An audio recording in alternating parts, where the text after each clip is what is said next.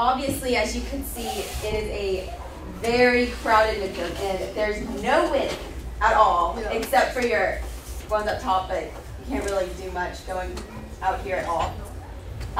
Your midfield, if your midfield gets beat high up the field, then your defense is really vulnerable because you don't have much back. And then it's hard to possess in the back and in the midfield because of how crowded it is, and it's kind of hard to get to the outsides. And then the possession in the back is difficult because you don't have much width. Because it's not like the outside backs can go as far as they can in flat back because you have that stopper sweeper. Aaron? Okay, if this situation were like if you had a flat back four as opposed to like the stopper sweeper, then your outside defenders would be able to move like forward into the outside positions a lot more freely. Yeah.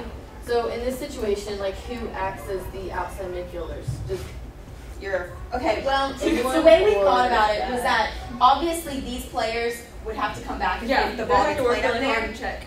But if say one of your outside backs wants to go forward, your stopper is going to have to come back and cover for them. So then it becomes like three and not and everyone just has to rotate together in order for the backs to go up, which can happen, but it's not encouraged. So it's about communication. Oh gosh. Okay, this is a lot because it was to summarize, honestly. Okay, so first, the reason we had a dime back was mostly to describe what the sweeper and stopper do in their positions. So a sweeper needs to be smart, fast, skilled, and comfortable with their ability. They are the last line of defense, and they make little to no offensive runs. They must back up the other three at all times, and they have to control the back. That is one of their main jobs. They need to be able to clear the ball, send the ball to open space for the forwards, and in this, that works really well in this formation because you have so much up top and you don't have any width, so you got to get it up. And you kind of have to bypass the midfield a lot. And then control the other defenders, and then stop breakaways, obviously, from happening by you can't dive in as a center back. You have to slow it down so that your backs so everyone else can get back to help you. And help the goalie, again, with setting up defensive situations. Okay, and then the stopper, they must be consistent, and if they're beat unexpectedly, it leaves only the sweeper to defend, and that can cause an easy breakaway.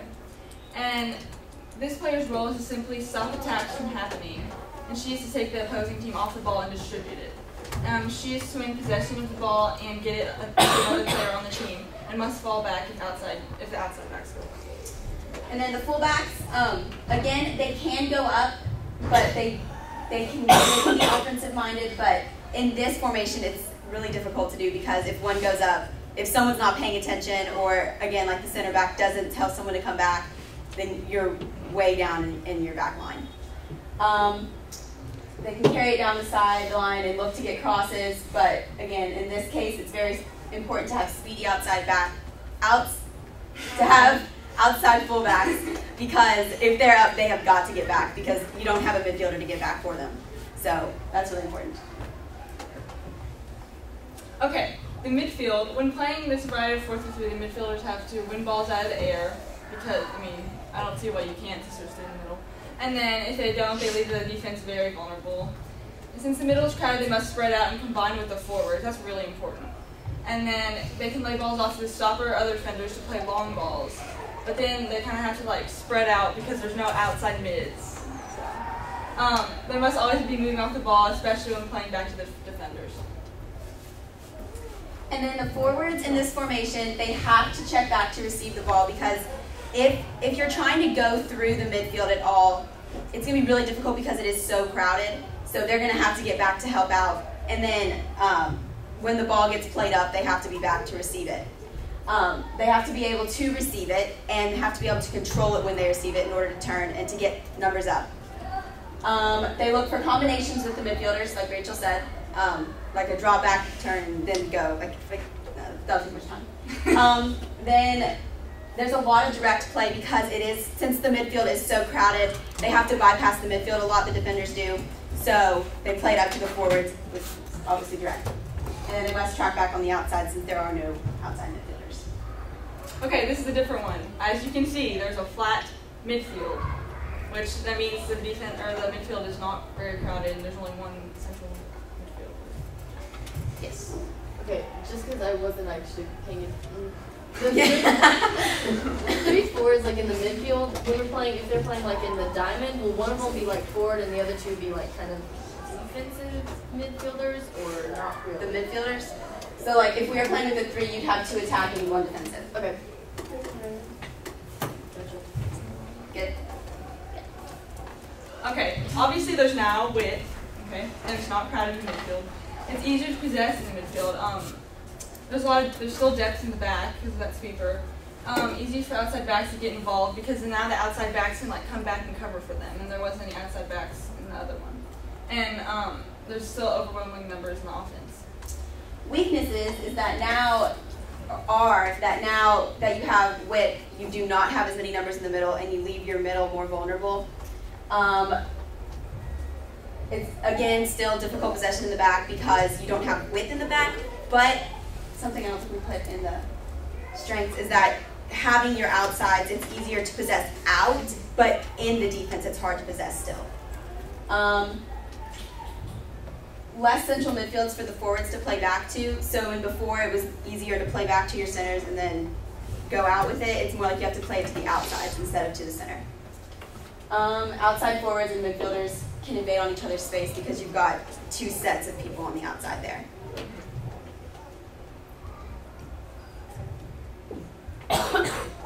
Okay, the sweeper and stopper, they have the same responsibilities as the other formation, the same formation but different midfield. The fullbacks is that they're more free to move, like I said, because those outside backs can come back.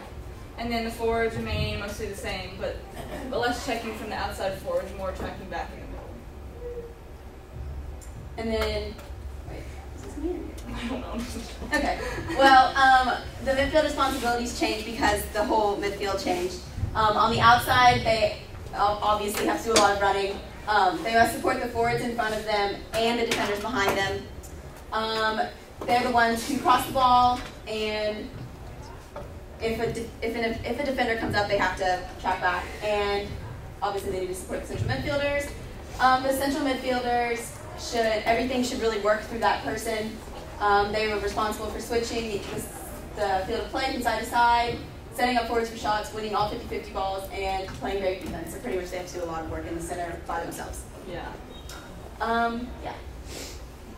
Okay, Katie. So, after having closely examined these 2 formations, we feel that using a combination of the 2 for our team would work best, because if we took the triangle and the outsides, just giving the midfielders responsibility of getting out if they need to, obviously, and we think that if it was a flat back 4, it would work better than a diamond. We don't like this. We had It was very difficult, and there was a lot of weaknesses. Playing Yeah, I don't like it. with the 4-3-3. We felt it was very difficult. I agree. Yeah, for our Yes, team. Sarah? Was the first version of yours like, was that flat back 4? Did you guys not have it? No, we still had No, we it. still have it. Yeah. That was Yeah. still diamond. And it just kind of made things difficult. So how would you combine them? Okay, so it would pretty much look like this. It would pretty much look like this still, except all of these players would have the responsibility of, if the ball is out here, it's their responsibility. Instead of making it these people's responsibility. Yeah. So basically, there's still 3 forwards.